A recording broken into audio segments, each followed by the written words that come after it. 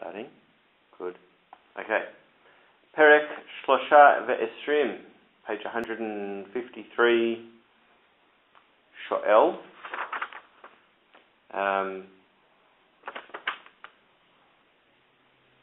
Should we just start from Amar Rav Yehuda? Yes. Yeah? Okay. What was that last one about? Their bodies and how long they're connected, the soul's connected to the body. Finally, it sort of visits the body for 12 months, and then after the 12 months it goes and finds its home at the foot of the heavenly throne. Right. Because Shmuel was able to be raised from the dead during his 12 months, within 12 months of dying.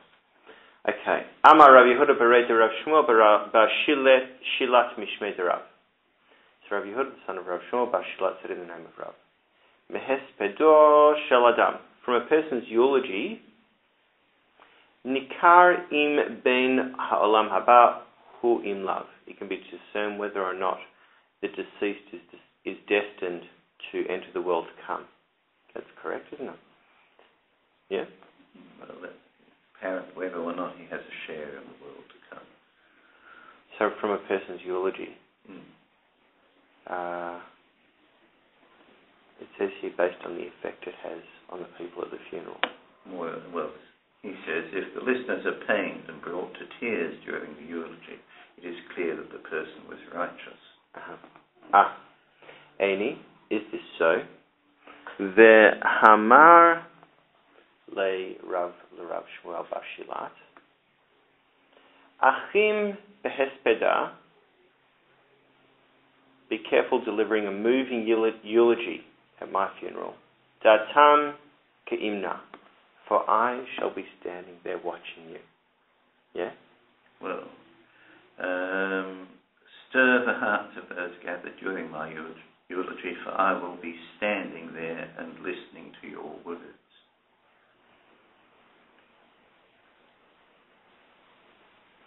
So the question arises, if the eulogy of a truly righteous person invariably evokes tears from the audience, why did Rav, who was certainly righteous, why did he find it necessary to make this statement about the eulogy? And then we get the Gemara's answer. Lokasha, there's no difficulty. Ha dimchamo levachim. Here, the eulogizer tries to stir the audience, and the audience is indeed stirred, and this is for a truly righteous person. Ha dimchamu levelo achim, and there, when the eulogizer attempts to stir the audience, they are not stirred. So this is for one who's not as righteous. Yeah. Amalei Abai l'Rabba, kagon mar, such as master, someone like yourself, Tesanu le kulhu pumba ditanaye, pumba ditaye, who is hated by everyone in Pumbedita. Manachim hespeda, who will deliver an appropriate eulogy, a moving eulogy for you.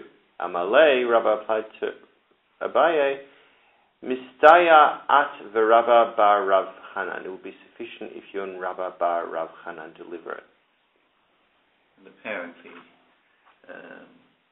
Rabba was hated by the citizenry of his city because he was always reproving people for doing the wrong thing.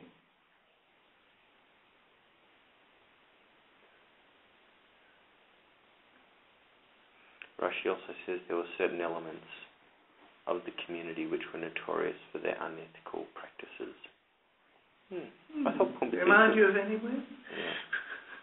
I'm surprised you didn't say remind you of everywhere. Yeah, well. But I thought Pumbedita was supposed to be a big, one of the... Well, it had the big yeshiva in it. He headed. Yeah. But I mean, imagine how popular the head of the kollel here would be if he spoke words of truth and enlightenment about our best din. Who is the head of the kollel? I don't know. Is there one? There is one. His name escapes irritates me. So he's a very clever man. There was a bit of keeping his mouth shut. A bit of argy-bargy, I gather, over his taking over the reins when the last head left. Ba'amine Rabbi Elazar Merav. Ezehu ben haolam haba. Who is destined for the world to come? Amalei. Boznecha tishmana davar macharecha lemo. And your ears shall hear something from behind you. Someone saying, Ze haderech lechubo ki taminu vechi tasmilu. This is the way.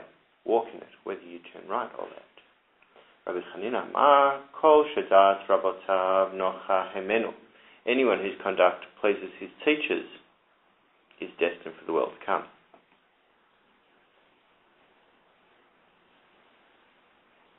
And then there's a quote. So, who is a person destined for the world to come? Your ears shall hear something from behind you. Someone saying, this is the way, walk in it, whether you turn right or left.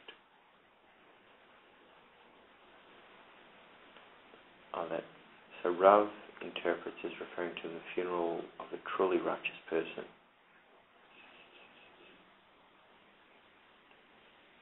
And it's people talking about, it's in reference to people talking about your righteous life.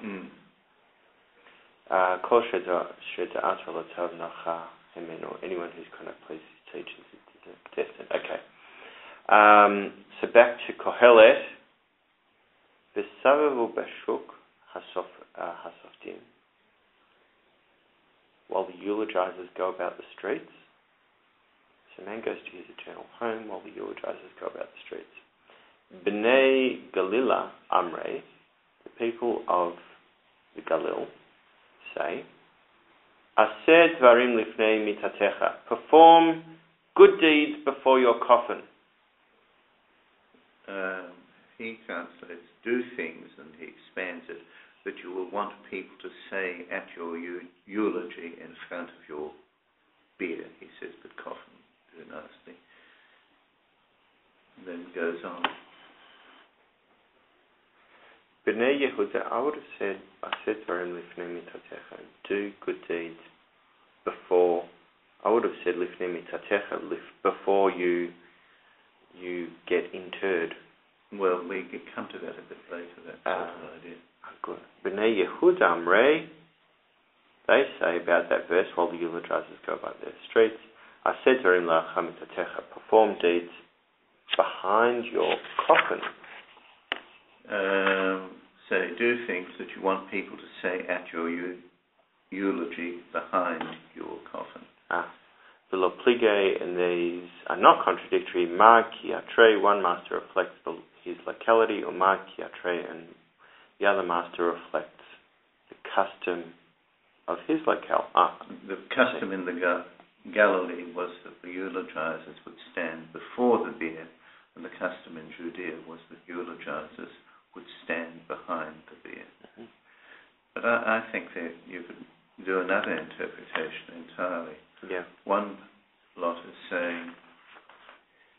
By the way, that was Rashi that you just quoted, if you didn't realise. Good. I didn't. He just put the expansion in. Mm. But it seems to me it could also mean that do things, one side is saying that people will lead a righteous life, that people will praise you for publicly, that is, before the bier. Yep. And the other side saying, no, do righteous things that people will praise you for in the quiet afterwards. Yeah. I think that's an excellent interpretation of that, personally.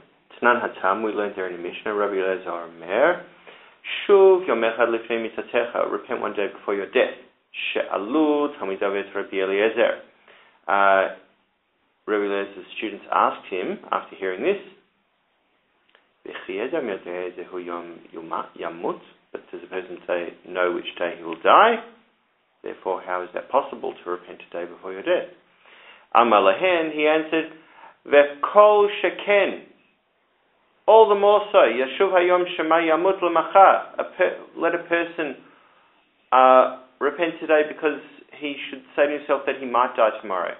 V'nimtza kol yamav b'tshuva, and he'll find himself all his days in a state of tshuva.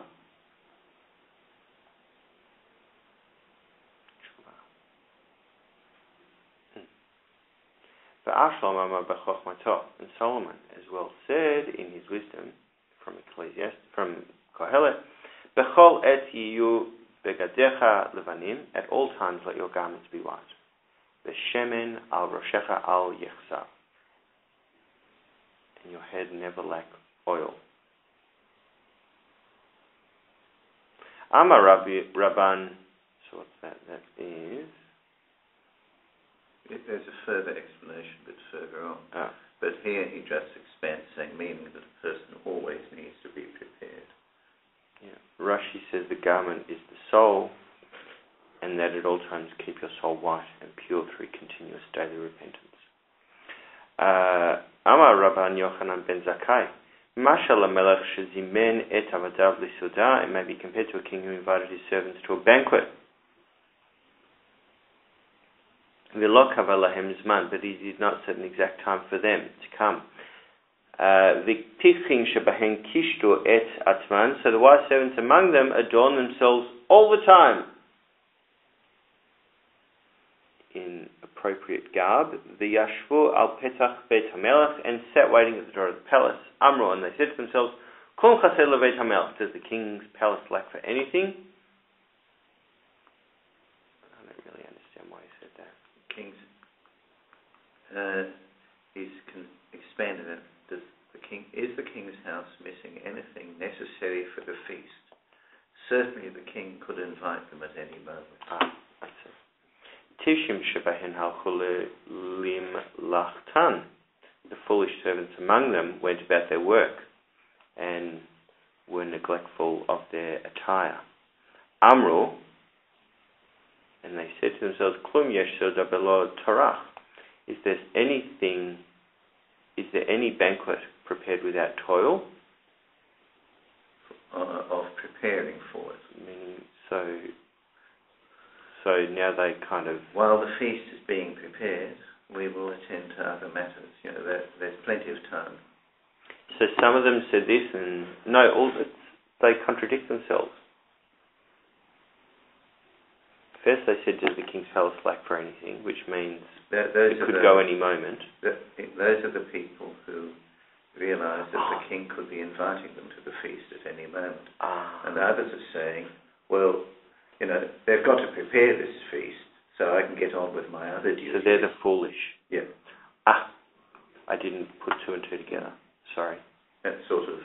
So the wise said they sat there waiting, could go any time, and could happen any time. The foolish continued to work. Exactly. That reflects... And said they'll have to get ready. The two approaches of ordinary people to being summoned to heaven.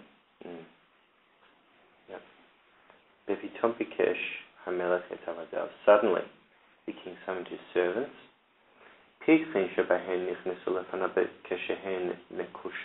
The wise among them entered before the king adorned.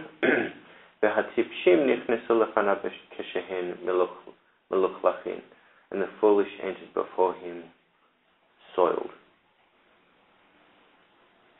because they're engaged in their regular work. Samach Hamelech Likrat Pipim, the king was happy to greet the wise ones. But Ka'as Likrat Tipshim, but he was angry when he greeted the foolish ones. So it's a metaphor for dressing yourselves in mitzvot. Yeah. And don't delay doing the mitzvah. Yeah. Be ready. You will be called up to the heavenly banquet at any moment. It doesn't mean go and sit in a yeshiva all day, every day. Well, it could. If you interpret that as being the way, the ultimate mitzvah that outweighs all other mitzvahs. That's not the way I interpret it. No, it's not the way I do either, but some people do. Yes, I know someone who does. I know a few people do too. And you get an income for it, if you're in the right collar. Maybe your wife has to go to work and her ride to heaven on your coattails. Good. We haven't quite finished with the fools and the wise. Amar, so the king said to the wise ones, Halalu shekishtu et atzman l'sauda. These who adorn themselves for the banquet, yeshua v'yochlu v'ishtu, let them sit, eat and drink, because they were prepared. Halalu shelo kishtu atzman l'sauda. Those who fail to adorn themselves for the banquet, yamdu v'yiru, they may stand and watch the others. Chatano shel Rabbi Meir mishum Rabbi Meir amar. So the son-in-law of Rabbi Meir said in the name of Rabbi Meir, Af hen yir'in kim shamshin, even the foolish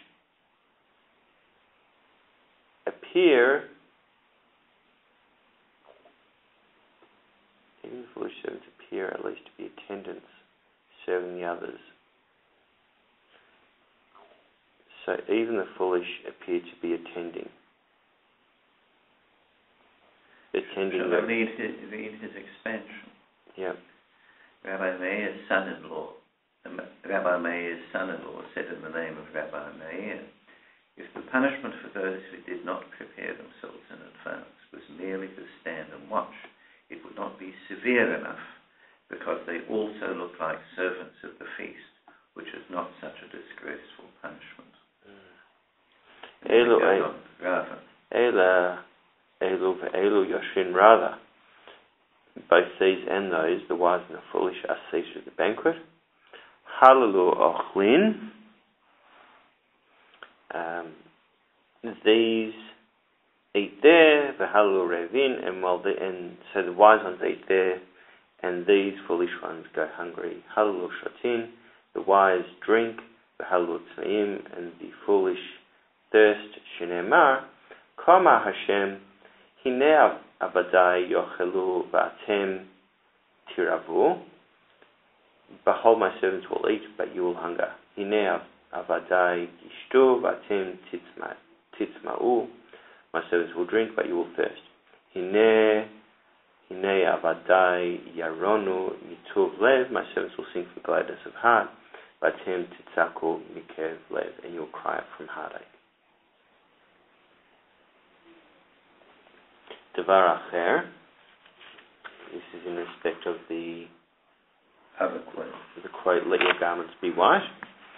So another interpretation of that, Bechol et yiyu begadech levanim, at all times let your garments be white. Elu tzitzit, this is a reference to tzitzit. Uveshemen al roshecha al yechsa, your head never lack oil. Elu tefillin, this is a reference to tefillin. Hadran Alach Shoel.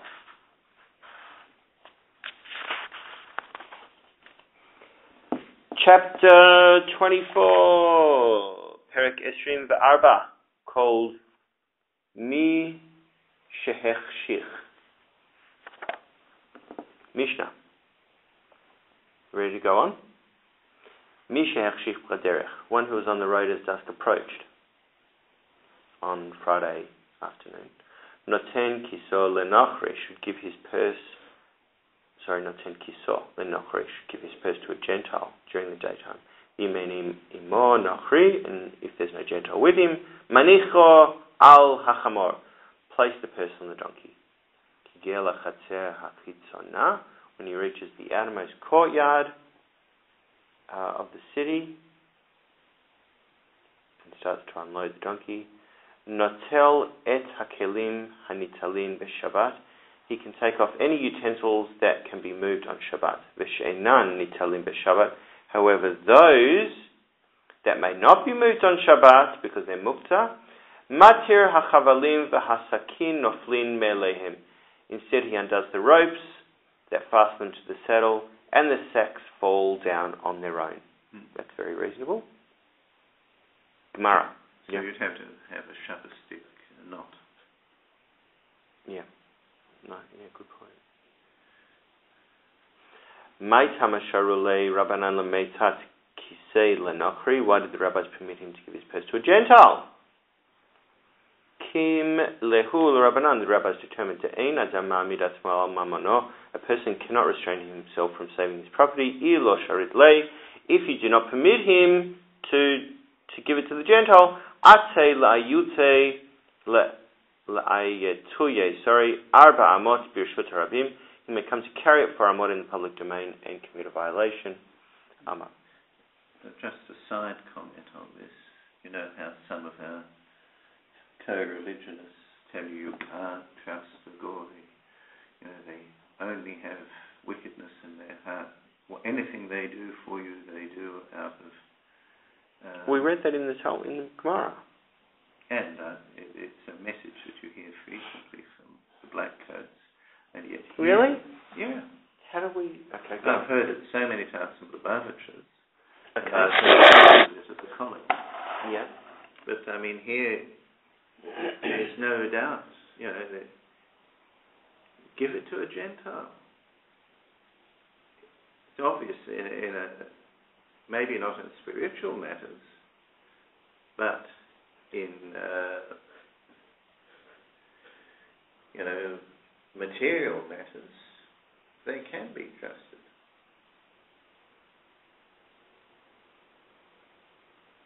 Certainly enough to save you from breaching Shabbat. This whole time, the way I've been thinking about it as I've been reading it, it would have appeared to me that the Gentile worked for him. But maybe not. No, it wouldn't be. Because you can't get your employee, your Gentile employee, to do things for you that you can't do yourself. So it has to be somebody who's travelling in the same caravan or walking along the road on the same route.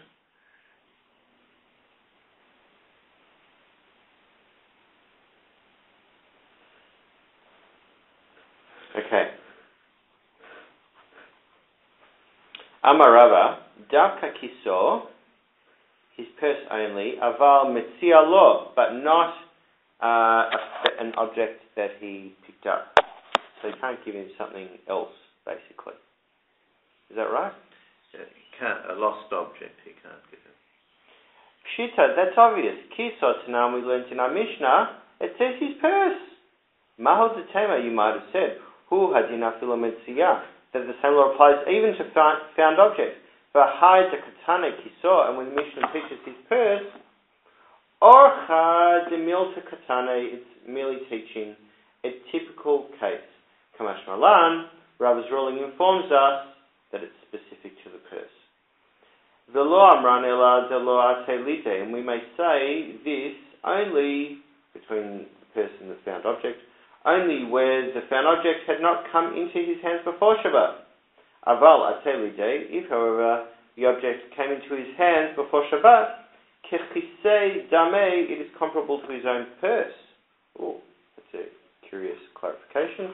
Ikad de Amre, some say, Ba'e Rava inquired, Metzia Haba'a Leyado Mahu, what's the status of a found object that came into his hands before Shabbos commenced?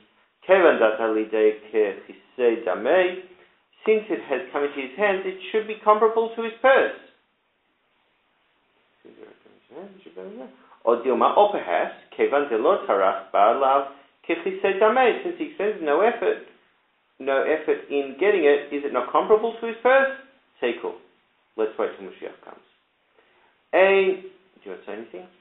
Since he did not exert himself to acquire it, its legal status is not like that of his pouch,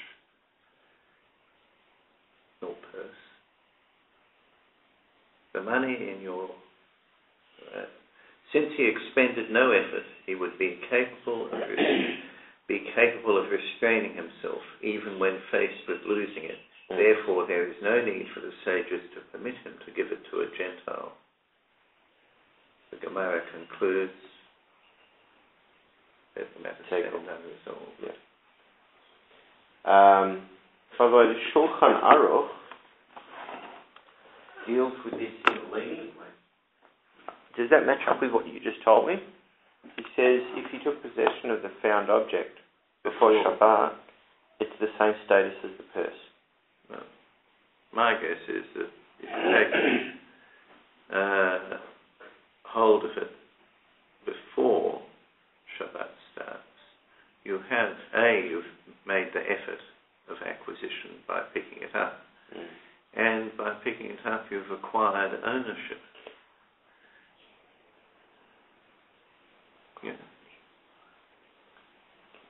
Right. You're raising it, you're doing a kinyan with the object. But I don't know the laws relating to kinyan. I think that's only where there are two people transacting. I wonder how it differs from the object on his donkey, which some things he's allowed to take off and sometimes some things he just drops. And it must be a valuable object. It has to be. Any monachri, if there's no Gentile with him, he should put the person on his donkey. There's a halacha here. Yeah, go ahead. Specifically with regard to his own pouch, but in the case of a lost object, no. One may give a Gentile an object that he is carrying on Shabbat, if it is one's own property. However, it is prohibited to give a Gentile someone else's lost object that one found after Shabbat began. So the critical thing seems to be whether you picked it up before Shabbat. By picking it up before Shabbat, you acquire it, and therefore, on that basis, you can give it to a Gentile. Because it's become yours before Shabbat came in. Yeah. And they're objects that you have that you can give to a Gentile. Whereas, if you picked it up on Shabbat, you have a problem in acquisition. I think that's probably what's going on. Yeah. Any monachri, if there's no Gentile with him, Tamad any monachri, the reason he puts it on his donkey is because there's no Gentile with him. Ha-yeshi monachri, if of course there was a Gentile with him, lenachri yachivle, he should give it to the Gentile. My Tama, what's the reason he just doesn't put on the donkey in the first place? Chamor, atam metzuveh al shvitato, your command regarding the repose of your donkey. What's the repose of your donkey? This is Shabbat, remember? So you are commanded with regard to the donkey's rest on Shabbat. With a Gentile, he has no Shabbat function. In that sense, you're not required to look after his rest. Nochri atamitzuveh al shvitato, but you're not commanded about the repose of the Gentile, right? As you said, chamor becheresh shotev katan, a donkey. So traveling with him is a donkey, a deaf mute, a deranged person, a minor. Achamor manachle, should place the person on the donkey. Lecheresh shotev katan lo yahivle, should not give it to the deaf mute, the deranged person, or the minor. My tama, why not? Hane adam, these three are human. Haylav adam, and this one is not human. I assume all those other three are Jewish as well. Cheresh v'shoter, if he has a deaf mute and a deranged person only, I assume no donkey. L'shoter, you give it to the deranged person. Shoter v'katan, a deranged person, a minor. L'shoter, you give it to the deranged person. And he, deranged person, he translates as an imbecile, which is something slightly different to a deranged person. Yeah. So it's just somebody of such low intelligence that he's practically non-functioning. Yeah. Ibailahu, they inquired, Cheresh katan mai, a deaf mute and a minor, what's the law? So if just those two are with him, who should give the wallet to? Alibat the Rabbi Eliezer lo tibailach. According to Rabbi Eliezer, you need not be in doubt. Titania is taught in the Baraita, Rabbi Yitzchak Mishum Rabbi Eliezer. Trumat cheresh, the truma, separated by a deaf mute, lo teteh lechulin, should not be allowed, unconsecrated status, meaning it has the stringency of truma. So this is for a deaf mute. Mipnei shehu safek, because the status of that person is questionable, is in doubt. Perhaps he's competent, perhaps he's not competent, who knows. Ki tibailach, when do you have a valid query? Aliba de Rabbanan, according to the rabbis. Ditnan, as we learned in Mishnah. So the rabbis said deaf mute is not legally competent, because they said in the Mishnah, Chamisha lo yitramu, there are 5 who should not separate truma. Ve'in tamu ve'en trumatan truma, and if they did separate truma, their truma is no truma. Elohen, these are the ones. Cheresh, shoteva katan, a deaf mute, a deranged person, a minor. Cheresh, shoteh, katan, shoteh. A minor. The hatorem et sheino shelo, one who separates truma from produce that is not his. The nofri shetaram et shel Israel afil birushato, and a Gentile who separates truma from a Jew, the Jew's produce, even with his consent. Ein trumato truma, his truma is no truma. Mai. So what's the law regarding the purse? Lecheresh Yahivle, should he give it to the deaf mute? The katana te lichlal zad, since the minor will reach understanding one day. And you would assume the deaf mute will always be deaf mute. Or Dilma lekatan Yahivle, or perhaps he should give it to the minor. The cheresh atele ichalufe begadol pikeach, since the deaf mute may be confused with a competent adult. Ika de amre lecheresh Yahivle, some say you should give it to the deaf mute. I find this whole argument distasteful. Some say you should give it to the minor. Ein sham lo nachri velo chamo velo cheresh velo shate velo katan mai. There is neither a Gentile, nor a donkey, nor a deaf mute, nor a deranged person, nor a minor. What should he do? Just imagine if what's his name? What's his name is the best case. Is the most perfect example. Except that he's not Jewish. That scientist. Oh, yes, I know who you mean. In Cambridge. Yep, I know who you mean. He's the best example. The world's smartest person, let's say. I know who you mean. The name's not coming at the moment. I can see his face, though. Yeah. Hawking. Yeah, Stephen Hawking. Well done. Good example. Amar Rabbi, it just goes to show what we know today versus what we knew then, right? That's all it is, isn't it? Yeah. There was an assumption. Well, I think, in a sense, valid. Because no one would sit down to teach a deaf mute to communicate by writing. Because of the difficulty of communicating. So you knew this person had a certain level of rationality because he was alive and moving around. But you couldn't communicate to him, he couldn't communicate to you. So there'd always have to be a doubt about his capacity to understand. Yeah. If he'd been able to read and write, it might have been different. But no one would have wasted time on teaching. So this is a great example of how Rabbi Eliezer was much more of a forward thinker than the rest of the rabbis. Because he was the one that said you treat their truma with the stringency of truma. Yeah.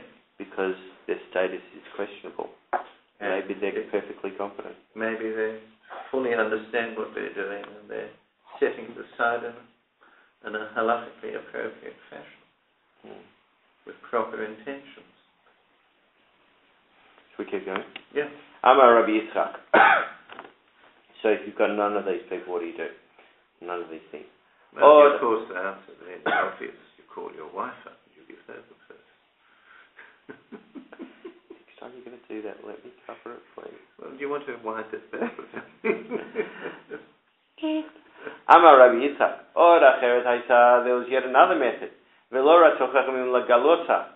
the sages did not wish to reveal it.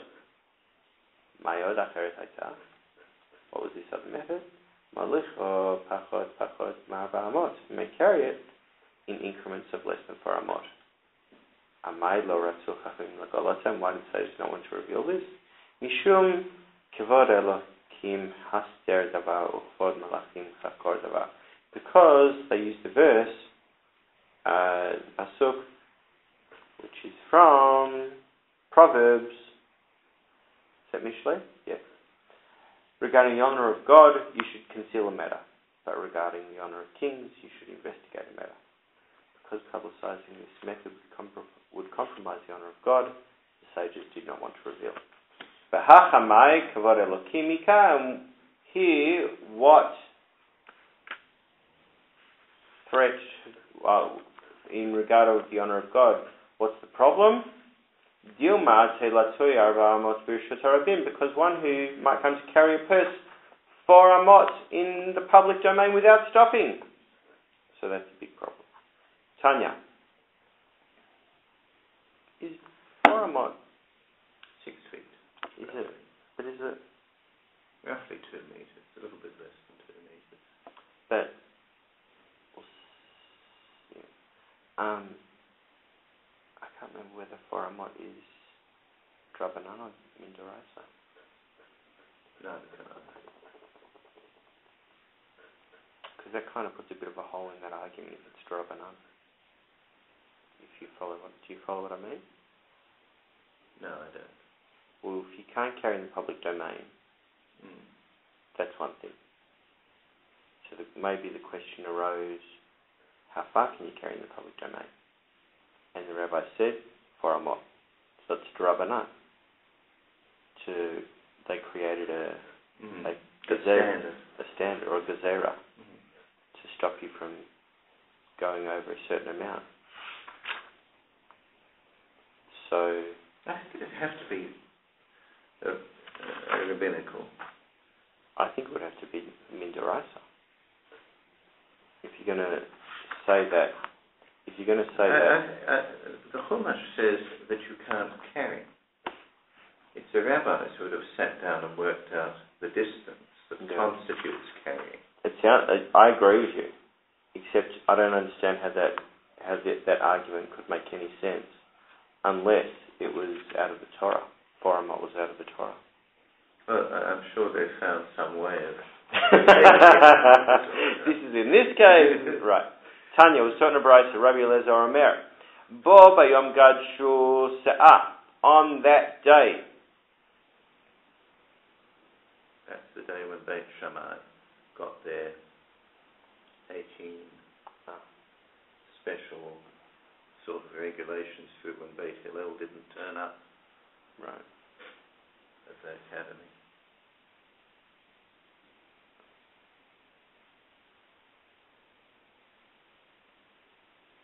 As related in the Gemara, Hananiah isolated himself in an attic to write a commentary on the book of Ezekiel. On one occasion, a large contingent of disciples of both Shammai and Hillel came to visit him, and all the great scholars of the time were present. They then took the opportunity to enact various laws. Remember, we learned this at the beginning of Shabbos. Yeah. Rav Nissim Gaon states this was the same day Rabbi Elazar ben Azariah was appointed Nasi. Okay. On that day, they heaped up the se'ah measure. I assume it means they calculated it. On that day, they measured with a large se'ah measurement. That is, they did well to issue these decrees which construct a fence around the Torah to prevent its violation. On that day they leveled the se'ah measure. They measured with a minimal se'ah. That is, because these decrees are difficult to observe, they not only will lead people to violate the decrees, but to violate Torah prohibitions as well. See. I would have said it the other way around. I would have said heaped up would be they did too much. Well, they did a lot, you see, and that's great. Oh, they're saying the same thing, but just different. Well, one's saying that it's a wonderful thing. They've raised all these barriers to sinning. Yeah.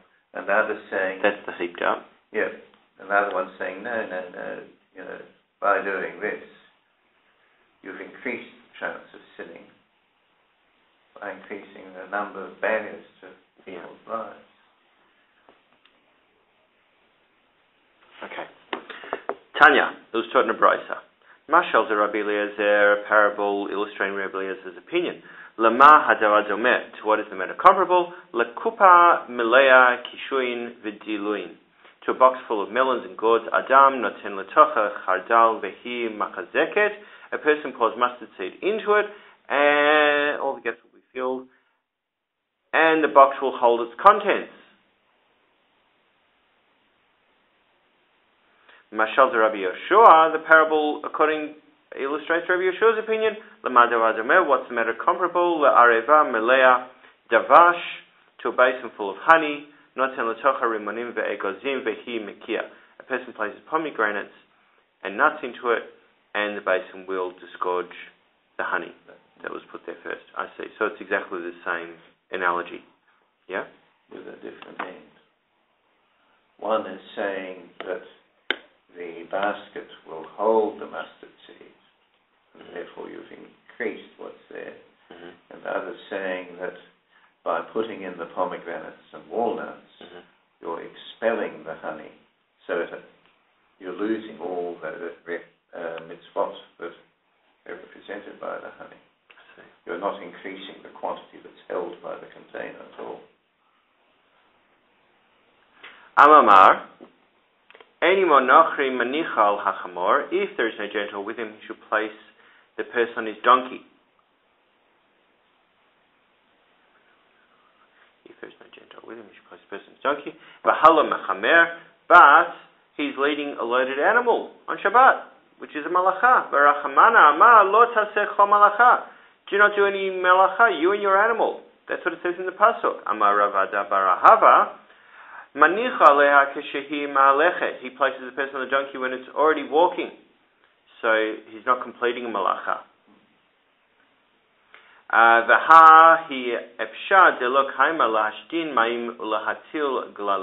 But it's impossible that the donkey will not stand still at some point to, for example, urinate or defecate. There is a lifting up and a placing down as well. That's when it's walking. It stops and starts, I think it means. When it stops, then when it starts up again, because it's got the burden on it, he's not saying this, but it is as if it's lifted the stuff. Right. And then carries. Yeah. My argument to that would be, no, if the object, the pouch is already on it, when it's standing, it's just supporting it. It's not lifting. Lifting is an action of taking something up. All it's doing is it's already supporting it. So there's still, I would argue, and I know I'm wrong in this, and everybody will tell me that I'm wrong, but it just seems to me supporting is different to lifting. And unless supporting is also one of the melachot, and I don't think it is, I don't see that there's a problem. But of course, Rabbanim disagree with me totally, and therefore we will move on accepting what I agree insofar as if it's on him, it's supporting it, full stop. Yeah. Which I think is something you're saying as well. Yeah. But anyway, the Rabbanim take it as being the equivalent of lifting. When the donkey is walking, he should place the persona. And when it stops, like to urinate or defecate, he removes it until the donkey starts walking again. If so, he should also put his wallet, even on his friend in that same way. So if his Jewish friend's walking next to him, he can do the same thing. Amar Papa. Kol shebegufo chayav chatat. Any malacha. I think that's in a way it's part of your question, Peter, because you can do it with the donkey, but you can't do it with a Jew. So what's the difference?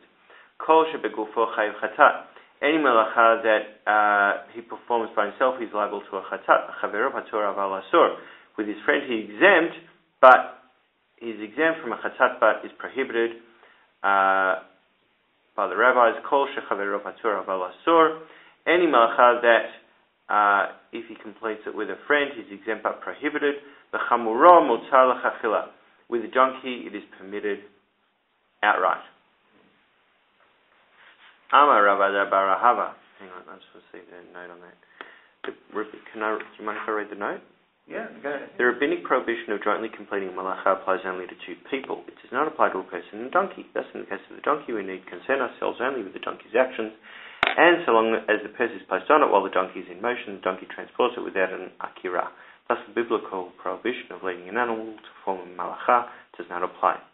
Although a conveyance alone without an akira is prohibited rabbinically, and although it is forbidden to cause an animal to perform even a rabbinically prohibited activity on the Shabbat, the rabbis waived this rabbinic prohibition for a stranded traveller, lest he be driven to carry the person himself, as explained earlier in the Gemara. The problem is that, the way I see it, the problem is that Pasuk in the Torah specifically says you can't do it with you and your animal. Mm-hmm. You and your animal.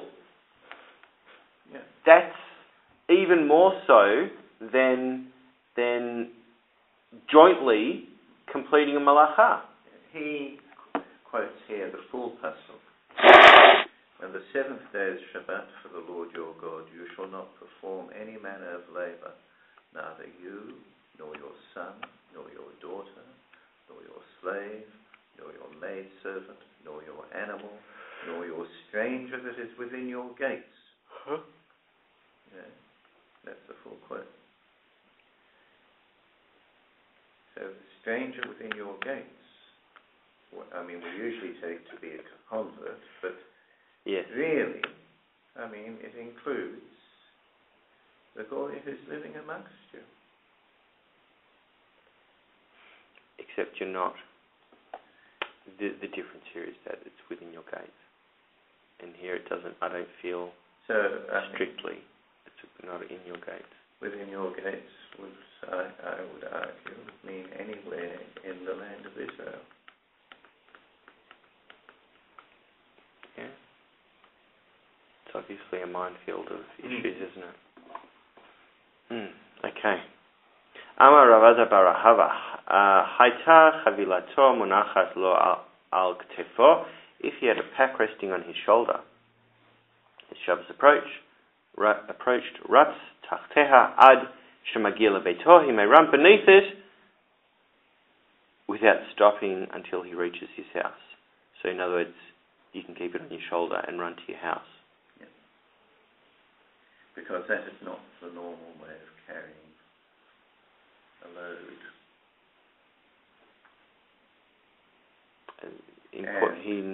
He must never stop to rest.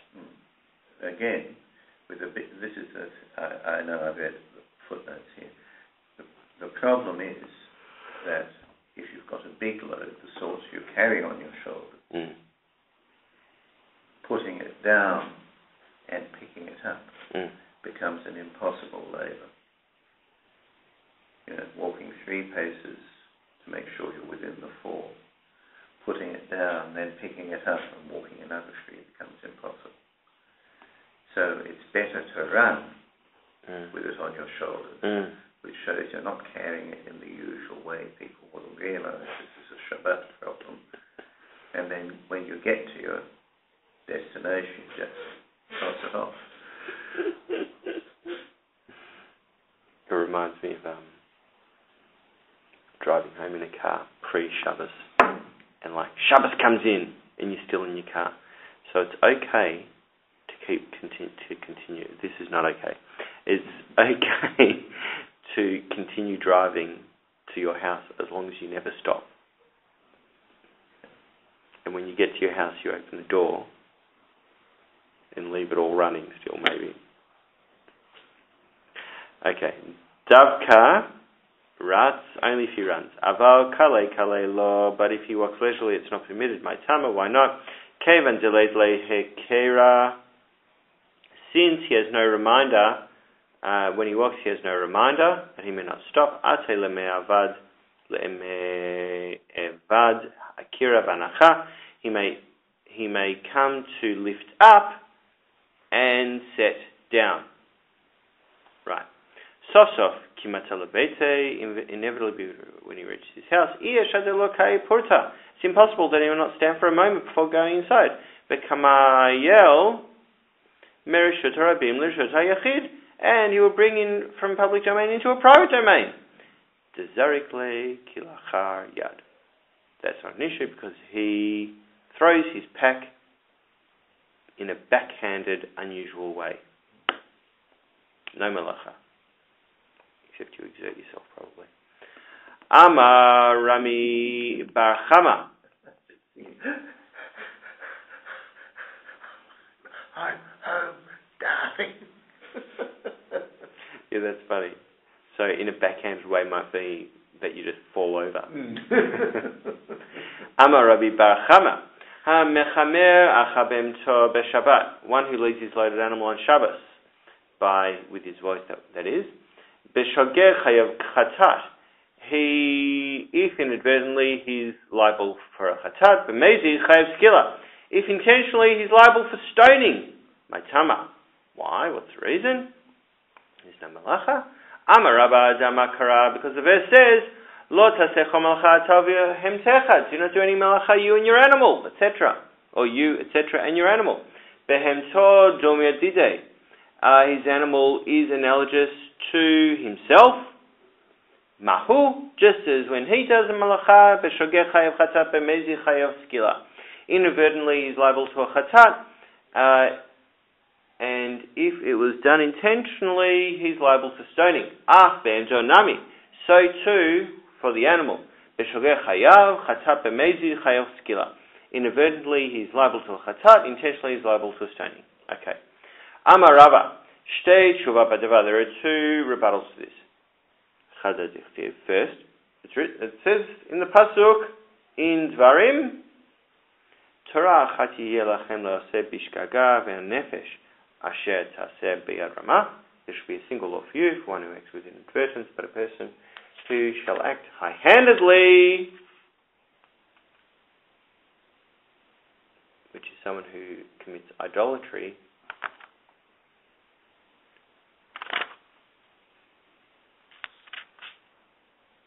You shall have one law, that is Torah, for him that does unwittingly, and for the proselyte who resides among them.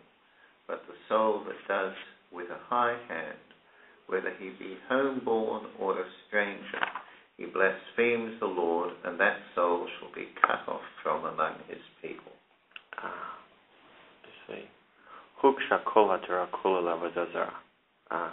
All the Torah, all the provisions of the Torah compared to idolatry. That's how it fits. Ma'avodah zara David maseh begufe, just as idolatry,